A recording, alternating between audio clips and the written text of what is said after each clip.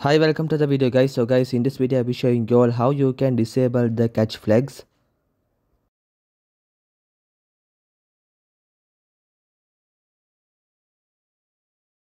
So guys, you can find the catch flags guys, where you can see where other people have caught the legendary mythic fishes. So I'll be showing you all how you can disable this.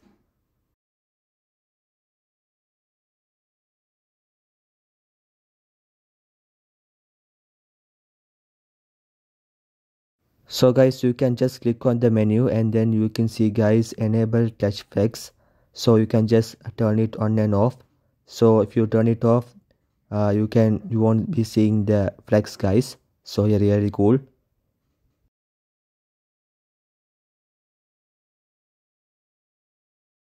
Basically that's how you can disable it. So that's it for today's video. Hope you'll enjoy. Please like and subscribe.